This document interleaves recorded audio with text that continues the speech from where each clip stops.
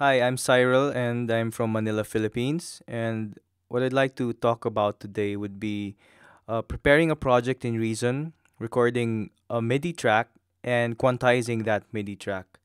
So let's start with creating a track. So I pre-prepared already a drum loop here. So all I have to do is create now and add the instrument.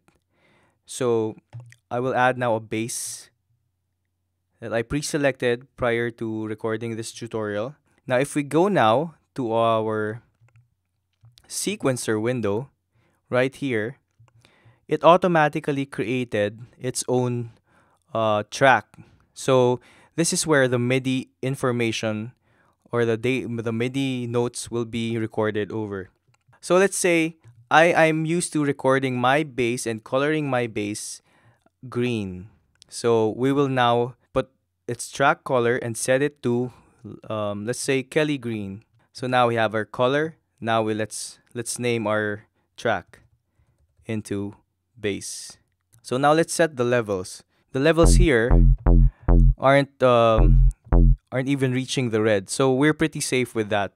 So we can now start recording. So first, we record enable the track, but in Reason, it automatically record enables the track for you. So with this track, for example, the bass is highlighted and the record enabled track is already on. Now, if you move now to select the drum loop, then we could see the record enabled here is on as well. So whatever track you select, it automatically record enables it. And then we can move on. Turn on our click just so that we have a guide, a metronome guide. Shortcut is C. I usually just leave my pre-count on by default so that we have a 1, 2, 3, 4 before we start recording. And of course, so we can now proceed.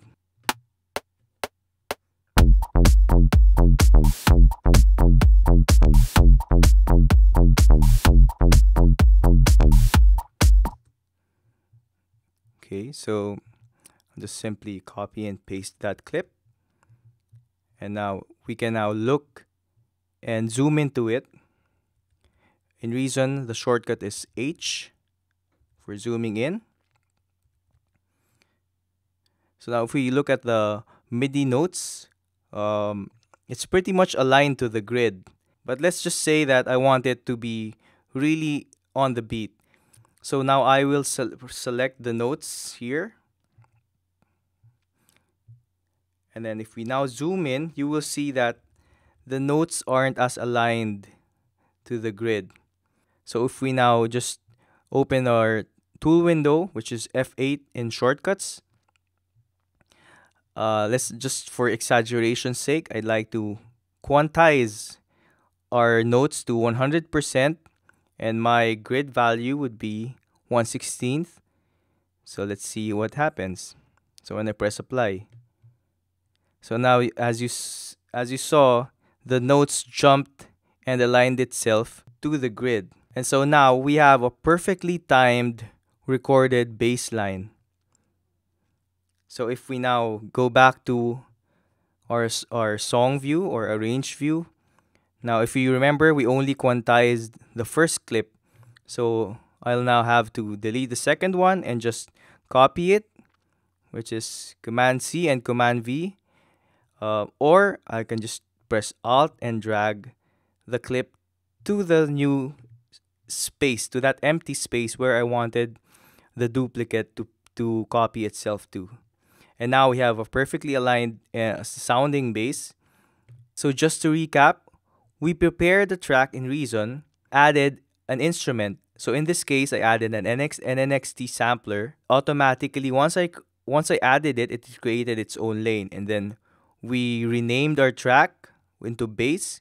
We colored the track, and then we started to enable recording. And by default, Reason automatically record enables the track. And then we recorded our MIDI data, and then I later on quantized it. And after that, we have that perfectly timed instrument that we recorded in MIDI. So thank you, and I hope you learned a bit from Reason.